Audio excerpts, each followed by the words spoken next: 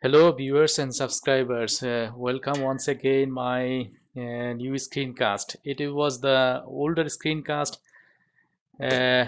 number 16 about how can you implement the REST API or RESTful APIs based on the one of the non-SQL database like Cassandra. And the I have many videos in my channels with the different non-SQL database like Cassandra, Elasticsearch, Redis, and Gamefires, and so on and so forth.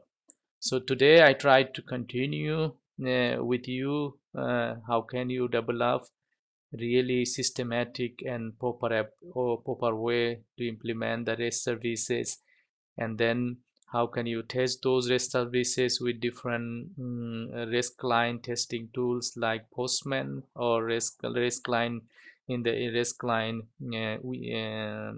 REST clients tools from the browser level. And basically what I did like testing with the Postman test with the really professional settings. How can you do the testing with the Postman, and then how can you really deploy the application with the Spring Boot profile concept. And I will show you every step when they start the development of from development, from structure requirement to development, and then development to the testing, and then after the testing you can deploy the application into the different environments. I mean, you can deploy the application production or release environment or testing environment, and so on and so forth. This is the possibility.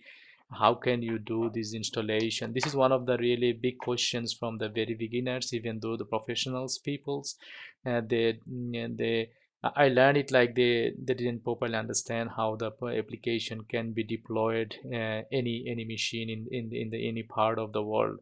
So you just packed it. Our application will be packed as a jar files, and then you can deploy this. And then you have a external configuration file, Spring Boot profile file or application.profile files, and you just change your application.profile file in externally, and then you install the applications thousands of machines, and it works automatically. That's I try to do today with you. How can you build the projects, and then how can you how to start the developments, and then I will show you this step, the very abstract level, the development steps, and how can you start your service in the locally, and then test the service in the Postman, and then after the Postman services you satisfied, then you deploy the application into the client machine. That's the idea today. I try to cover it. So let's have a start the applications that we are talking about. So we are talking about how can you start the applications with the Cassandra database and the non-SQL database, and then with the Spring Boot application.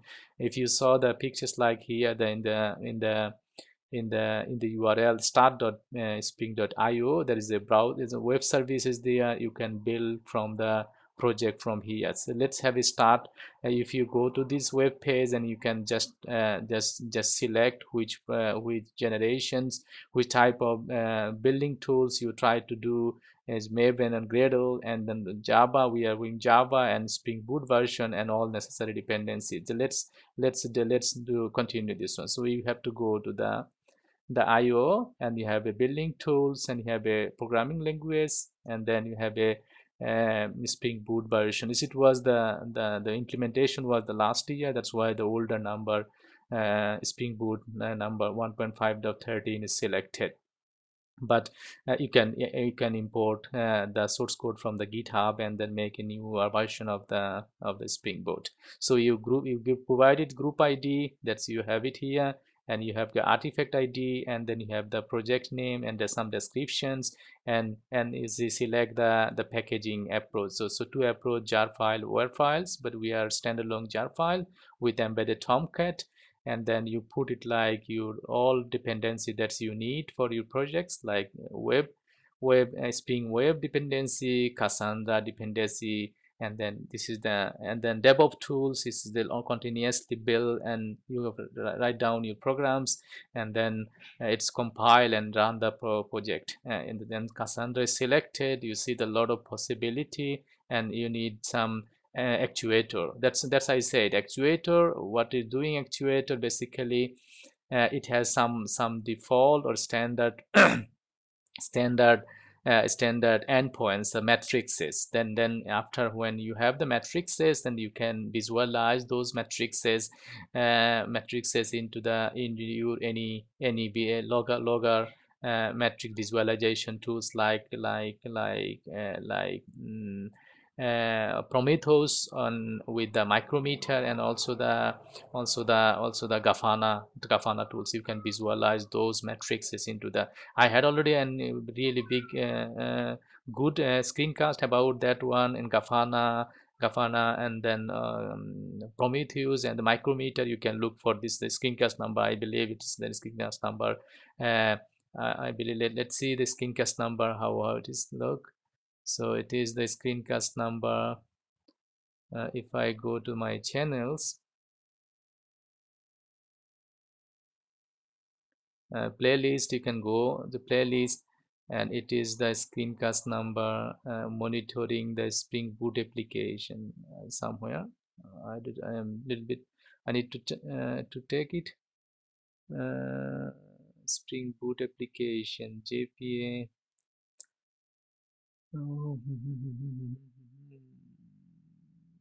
Playlist.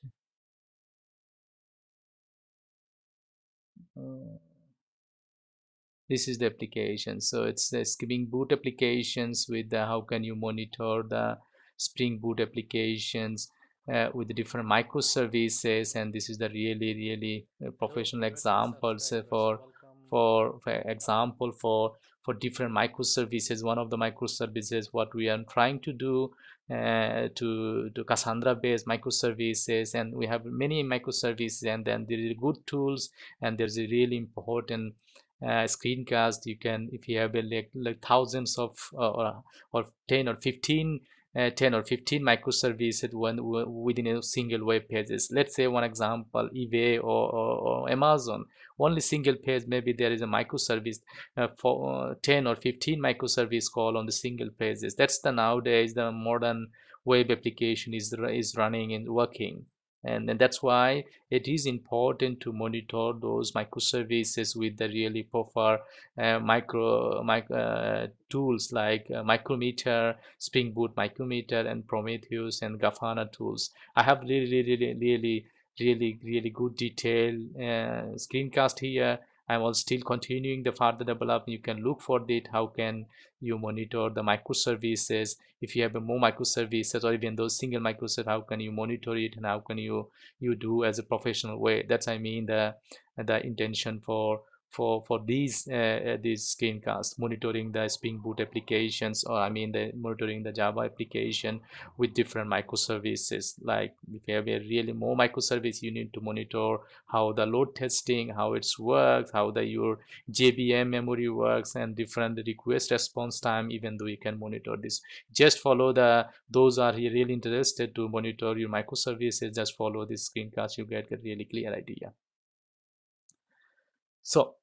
So we already have. So okay, we inject our all dependency, we define our Artifactory group name and all the dependency, and we define the DevOps tools for the dependency, and then we define the actuator. That's the actuator build the necessary matrices, and then visualize the POFA tools for Prometheus and Grafana and the micrometer with help.